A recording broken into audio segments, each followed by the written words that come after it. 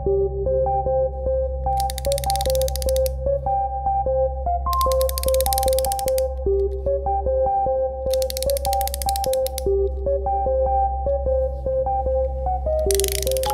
so we are working on Wyrmgear, the Clockwork Dragon. This is from Reaper Bones. The box art is up in the left-hand corner there. Decided to do this dragon because of a video series that Anthony over at the Crafty DM did a few years back. He did a 3-part series. One part was the wings, one part was the body, and one part was the base. Not necessarily in that order. But I liked it so much I picked up the kit and wanted to have a go at it myself. Now, all the pictures I've seen online of this dragon, the wings were done in leather or leather-like substance. I wanted to do something a little bit different. I wanted to make it look kind of like hodgepodge and all put together, looking like plates and mismatched pieces. So what I did was I took a scribing tool here, and with a straight edge, I just went right down the wings in different areas, just to give it a look of like plating or like panel lines. And I'm kind of glad I did this because the end result, it really speaks for itself. I just went ahead and just went in there and carefully scribed, because if you've ever used one of these scribing tools, you'll know that one slip up can make a huge mess on your project. You end up filling it in, sanding it down, and then trying to start from scratch again. Now I also use a rivet tool here, which there's the little rivets right there. You can see those a little bit easier after the paint's put on there, but I just wanted to try a few different things on this. I wanted to make it look like a little hodgepodge of bits and pieces and greeblies, and just something other than just the traditional leather wings that I've seen pictures of. But yeah, this project took a long time. As of publishing this, it's almost mid-January. My video before this was my Halloween special, and that's partially due to spending a little bit longer on this project, but also the fact that yeah, I work at a restaurant, and November and December are hectic. There's a lot that goes on in restaurants in those 2 months of the year, so just had to put a lot of things on the back burner. But guess what? New year, we're back. So hope you enjoy this one.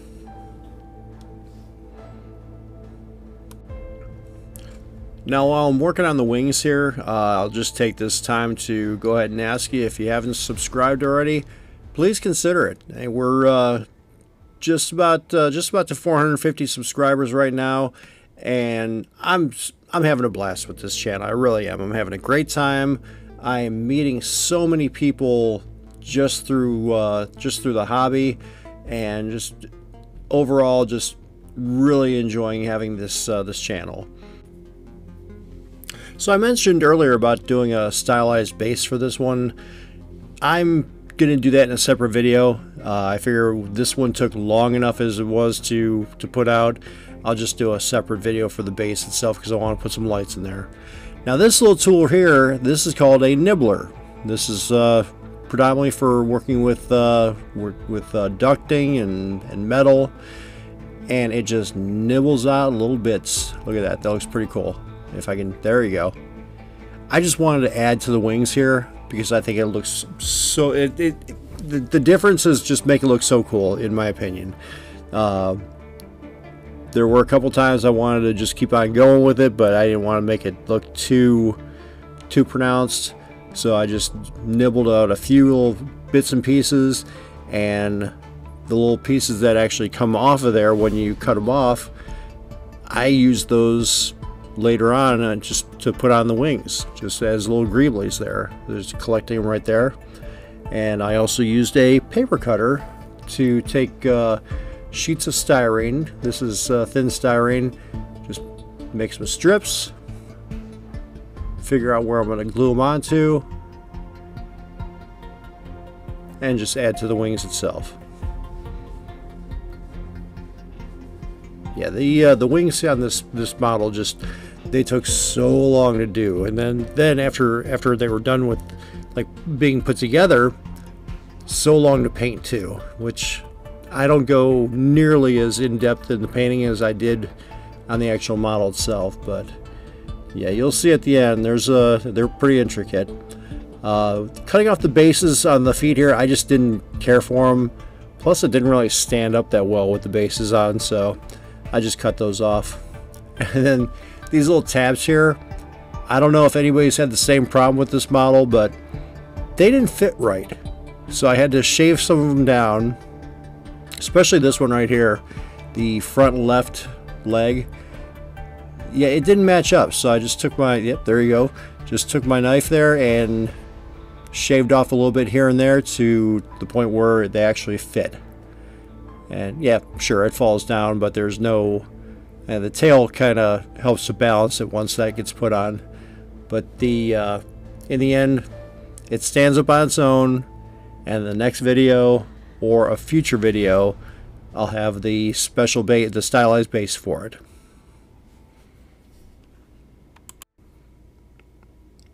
Okay, 6 minutes in, and I have no paint on this figure yet, but that's about to change. Just going to prime it up with some Stino-Res Black. Just shooting it right out of the airbrush. And I think at the end, I think I gave it like 2 coats. As of right now, I'm just going to hit the dragon and its tail. I'm going to hold off on the wings because I still have a lot more work to do on the wings. I still can't believe I went as intricate as I did on the wings, but I like the way they turned out, and I hope you do too. So we're going to work on this. There we go. And bronze green, this is my base. I tried to do as little as I could with any kind of metallics. This might be the only metallic paint, if you even want to call it metallic. Every other color on here I mixed on my own. Just did it on my wet palette. Instead of using like copper, you'll see later on, I mixed my own colors to make like a copperish type color, and I think I pulled it off. I mean, it's not, by no means is it non-metallic metal. I don't even know if you want to call it true non-metallic metal, because all it is just a mix of different colors. But yeah, I just went ahead and put this bronze green through the airbrush and give it a quick base coat, just as a just to get a little bit of color on there to show like an underlying patina. And honestly, in the end, it gives it a good base color for the layering that goes on top of it. Okay, going with some Nailac Oxide from Citadel. This just gets watered down, and there we go, right in all the cracks and crevices, just to add to that verdigris, and just a little bit of a wipe down there. I think I just used water to thin this out. I didn't use any kind of medium, but I got the effect I was looking for. I wanted to get something that would be in the cracks and crevices, and see how it looks on the leg there as well. Now this is my test here for my copper color. Some flash gets yellow, some vermilion. Okay, red and yellow make orange. Add a little bit of Hex Lichen, Vallejo game color. A little bit of purple in there. And then once you mix all that up, it gives you a nice copper color. So like I said, I was trying to do, like I said, not really non-metallic metal, but I wanted to stay away from any natural metallic colored paints. I just wanted to mix up my own.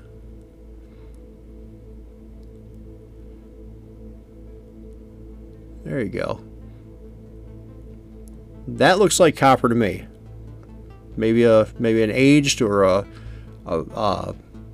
hammered copper, but I like the way that looks.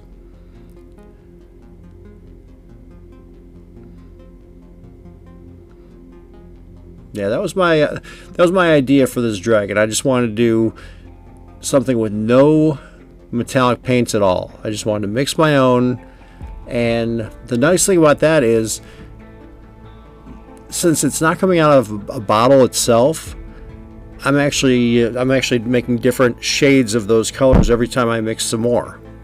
Now I'm adding a few, just kind of like bolts to the wings. Like I said, these wings took forever, and I had to force myself to stop at one point in time because I think I would have honestly just kept going if I wanted to. But I'm just adding those, and all those are little half pearls that I picked up in a set. There's some more of the plastic card on there. Like I said, I kept on going with the with putting greeblies on here and strips and pieces, and there we go. There's the wet palette. Made up another batch of that copper looking paint. Like I said, it's since I had to mix it up almost every time I did some more painting, they were all the colors were a little bit different. So you've got some pieces that look like shiny new copper, some pieces that look like an aged penny, but I love the way it turned out at the end. Kind of give that steampunk type clockwork look to the whole thing.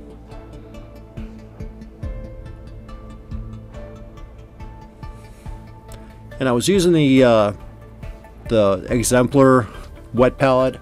It's the first Kickstarter that I've actually backed, and the wet palette, it's pretty nice. I might do a video kind of showcasing it in the future, but we'll see. It all depends on the schedule. Don't drop them there, John.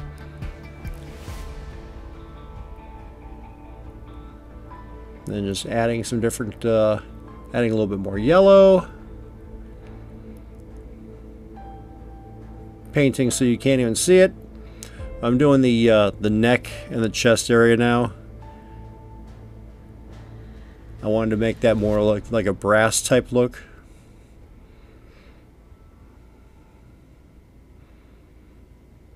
Yeah, very cool model. I'm really glad I picked it up. And what I'll do is I will leave links to the Crafty DM series on doing this model as well.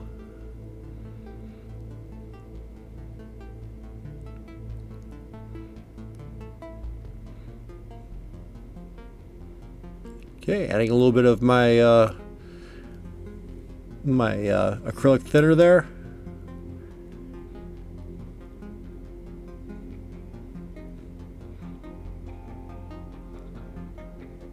Yeah, this is a fun model to build and paint. I don't know if I could really call it a miniature. It's pretty big.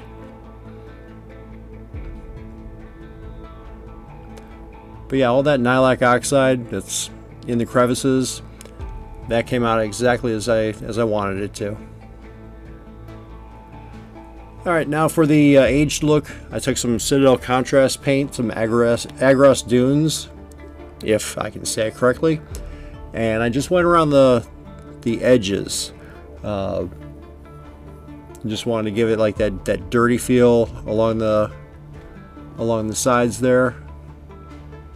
And I believe I went 3 coats total on that.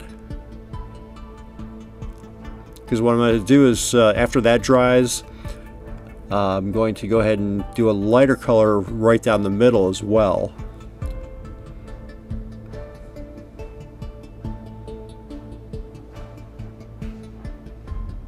But this is a model where the coffee staining actually works to your advantage, because it actually looks like weathering. All right, I think that was Iron Jaws yellow. Going right in the middle for that. That's another contrast paint. I don't know why it just didn't work right out of the bottle, because that little metal cup has like no paint in it now.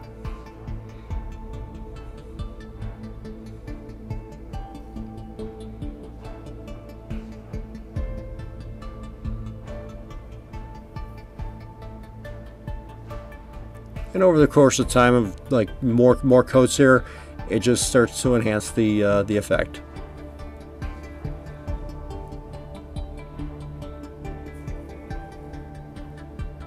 There you go, looks pretty cool.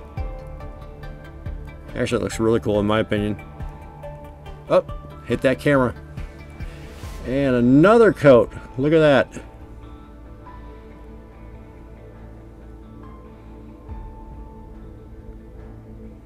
So yeah, not necessarily non-metallic metal, but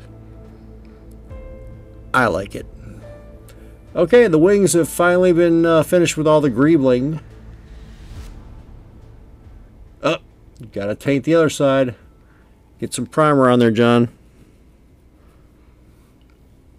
But yeah, that's what it looks like with the primer. And look at those panels. Those are different shades.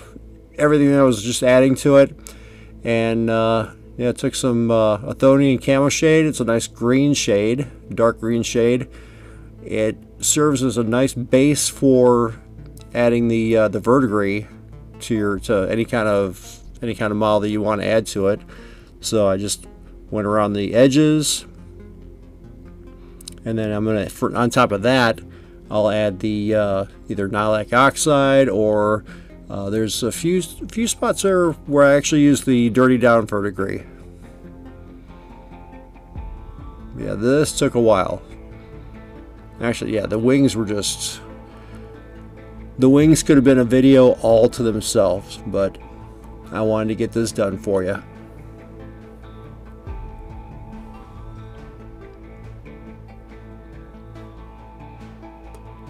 Okay, going in with a color called Sybarite Green. This is going to be kind of what I'm using for my verdigris. Watered it down a lot. And normally I use the nylak oxide, but I wanted to try this. It had really good color, that just really good shade of green that I liked, so I figured I'd try it out. Haven't really used this on a lot of miniatures, so figured this would be the test subject. And I'm doing some stippling in there too with the verdigris as well. Okay, going in with some rust. Use Fugan orange shade and also some Griffhound orange contrast paint. Again, just doing some stippling. And a good amount of this, spoilers, will be covered with the dirty down rust. Okay, here's some typhus corrosion. Put that on there just because it's got some texture to it, and I wanted to destroy a brush, because that's what typhus corrosion will do. It will destroy your brushes. So just dab some of that on there, do some stippling, and there's the dirty down rust right there. Just going to go right over that typhus corrosion, because I figure with the not everything's going to have verdigris. Not all of it's going to corrode the same way. You're going to have steel that rusts. You're going to have copper that gets that verdigris on there, that patina.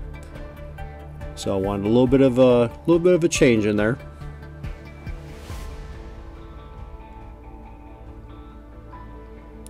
And then I've got some dirty down rust on those engine stacks as well, and here's where I decided it's time to glue him all together with some super glue.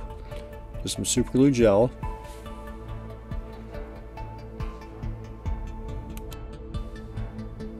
Okay, so as we are finishing up the Clockwork Dragon, I just want to thank you for watching. If you've made it this far, I really appreciate it. If you're not subscribed, please consider it. Like I said, we're having a great time with this channel, and it'd be a great way to support some small channels here in 2023.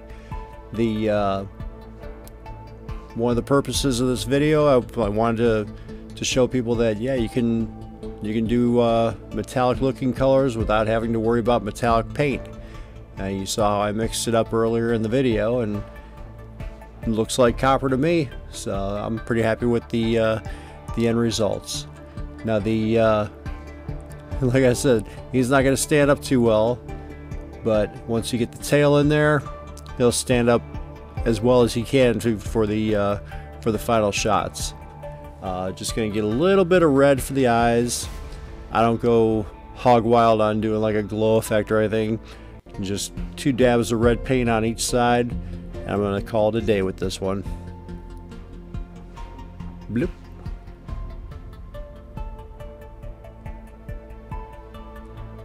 And the other side.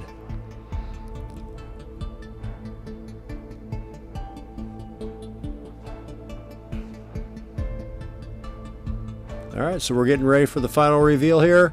Again, thank you for watching. I really do appreciate it. I hope you enjoyed everything. And we'll see you in the next video.